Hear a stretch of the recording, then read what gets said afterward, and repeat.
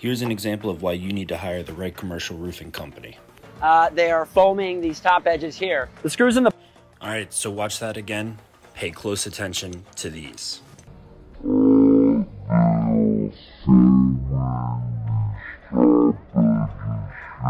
Hey Chris, can you explain that? So your plates are supposed to be between 1/4 and 3/4 of an inch off the edge.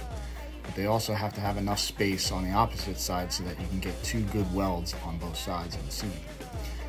Once your material goes over top of that plate, if you don't have enough space to weld down the seam, you can create cold welds. Plus, if your plate's too far to the edge, right there will be a cold weld.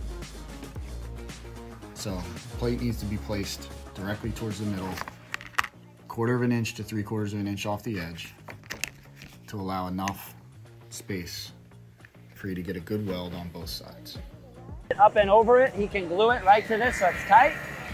All right, so keep paying attention to those plates, but also, did you see that gap in the insulation there? That's gonna lose energy efficiency for your building and create weak spots in the membrane. Up and over it, he can glue it right to this so it's tight. At DCI, we'll get the job done right every time.